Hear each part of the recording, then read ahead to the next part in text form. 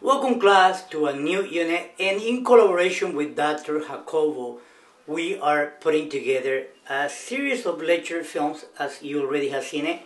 And this unit deals with the Bracero. And I'm going to let Professor Jacobo to do this because he's not only an expert, he's written a book, and his family came to the US through the Bracero Program. So with no further ado, here is Professor Jacobo. Let's continue with the push and pull factors. In this section, we'll discuss the Bracero Program, one of the most controversial binational agreements between the United States and Mexico. Let me first step back a little bit and give you some context. Let's not forget that in previous discussions, we went over the Great Depression, the very difficult years for all Americans, and in particular for immigrants and Mexican Americans as well. There was a very strong anti-Mexican sentiment that gave rise to the Mexican problem idea. Ironically enough, it was at the height of the anti-Mexican sentiment during the Great Depression that the seed for the next pull factor will be placed. Not in the United States, not in Mexico, but in Germany, with the rise of the Third Reich. The rise of the Third Reich led, of course, to the beginning of the Second World War in the European theater. As we know, the United States was neutral for the years of 39 and 40. However, the American businesses were beginning to enjoy the profits of war. There was a great demand for agricultural products and military hardware. In fact, there are a few studies about this, frankly, but there was secret negotiations going on between the Agriculture Department in the United States and the Mexican government, trying to bring back to the United States agricultural workers. Of course, this was kind of a challenge because, after all, in the 1930s, the American government, and frankly the American people in general, blamed Mexicans for much of the economic collapse of the economy during this period. So how do you, if you will negotiate, how do you convince the American people that you need Mexicanos to come back? This again leads us to the pull factor known as the Bracero Program.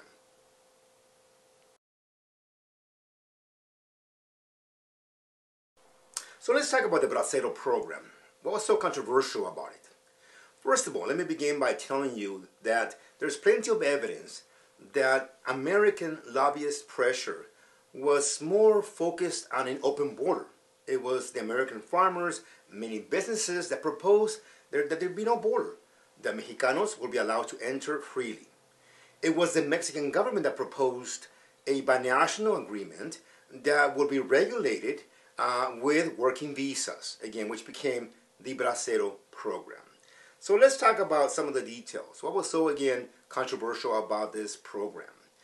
The program began in 1942, and really it happened because of the Pearl Harbor attack by the Japanese Navy. That gave the United States a legitimate, if you will, reason why they could enter a negotiation with the Mexican government to bring in workers to the United States. Now back then, the initial agreement had four main points to it. The very first point was that Mexican people coming to the United States, and mainly men, to work, were to be exempted from military service. They were here primarily here to work. And part of that, frankly, is that the Mexican nation was sending a message to the Axis powers. We are not allies of the United States in this conflict. We are here to work. This eventually would change because by 1943, the Mexican Republic would also declare war on the Axis powers. So point number one again was that the Mexicans were here to primarily work.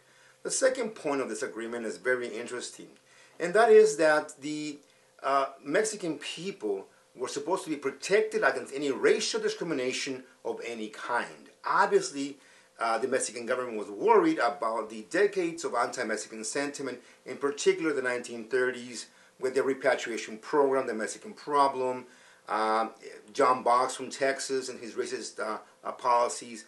Now you have a government that is saying, you want workers?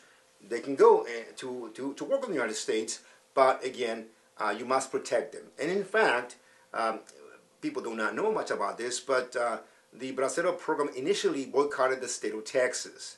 It was not until 1943 that Texas passed what is called the Good Neighbor policy, that basically allowed Mexico to be able to lift the ban on Texas. But it shows us, again, a pull factor. It shows us dependency on Mexican labor by the United States, in this case when it comes to the war effort and the need for agricultural, of course, supplies.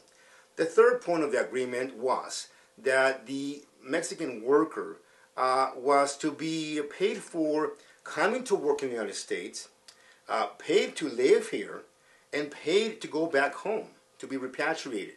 This is very interesting again because what we see is a Mexican nation that has, if you will, a very strong position in the negotiating table. They're able to tell the American people, the American government, you want us? Well, pay us to go there, to live there, to work with you, and to come back home. That worked only at the beginning because, after all, the Americans were at war and they needed workers very close to the border, not so far south in Mexico. So eventually that part of the agreement does not work, frankly, for the United States, and it leads to many other problems that we can discuss as we go forward. But that was the third point of the agreement. Finally, the fourth point, you might find it very interesting, was that no Mexican bracero or worker should be replacing an American worker. That's something that perhaps in today's debate over immigration, we can also discuss.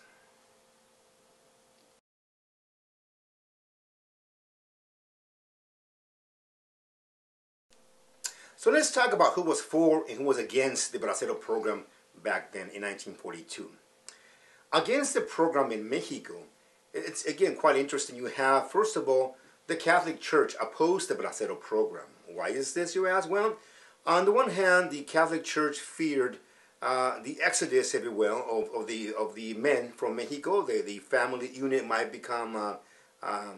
collapse. Okay, so there was concern that by removing the father from the nucleus, if you will, the nuclear family, if you will, that would have an impact on La Familia in Mexico. There was also a concern by the Catholic Church, frankly, that the Mexican workers coming to the United States might become indoctrinated into the Protestant faith and even, they argued, morally corrupt. In fact, in my research on the topic, I find that the Mexican Catholic Church got permission from the Vatican to allow Mexican Catholic priests, to come with the braceros to the United States. So again, the Catholic Church was against the program because of their concerns of the impact on the family and, of course, moral corruption that they argued. Also against the Bracero program in Mexico, and ironically perhaps siding with the Catholic Church, was the Mexican political left, los izquierdistas, the left political ideology.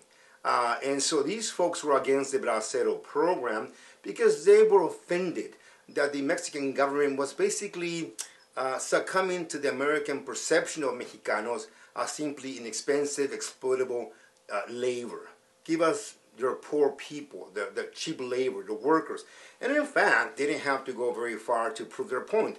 The word bracero comes from the word brazos, arms. And so it was not, again, a program seeking Mexico's young intellectual students, anyone perhaps with certain preparations. Mainly they were seeking for exploitable labor forces. And this the left resented, of course.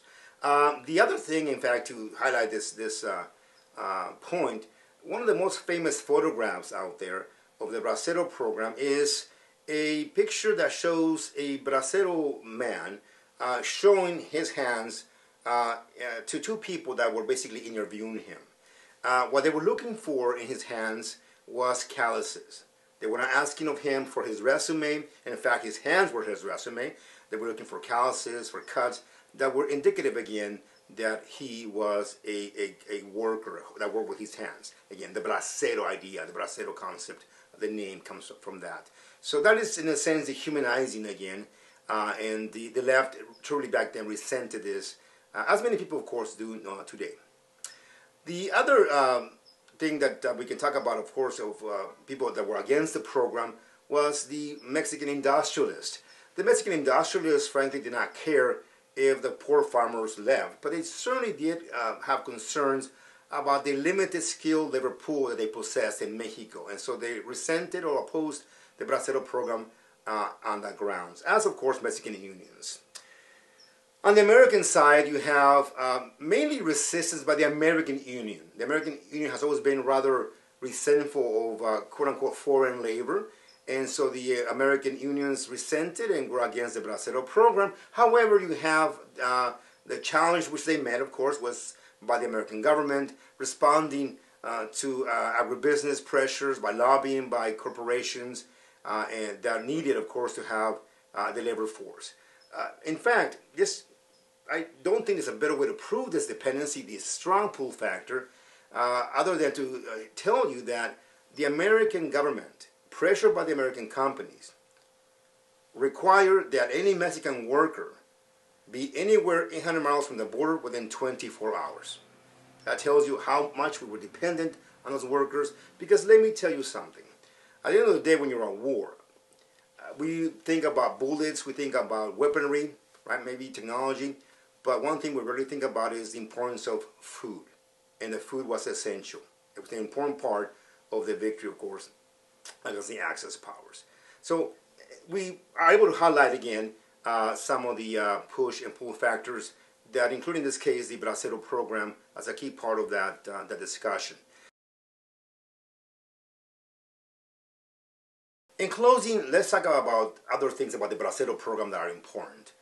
One, the Bracero program really cemented the dependency on Mexican labor in a number of ways. It is the classic example of a pull factor, and it gave rise to the Mexican-American colonias.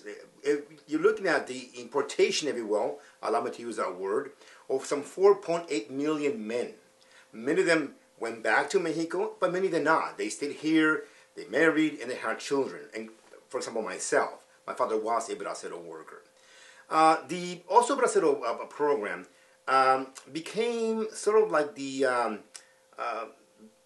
would say pioneer, perhaps is a word, to use, of later labor programs and policies, even as controversial as it was.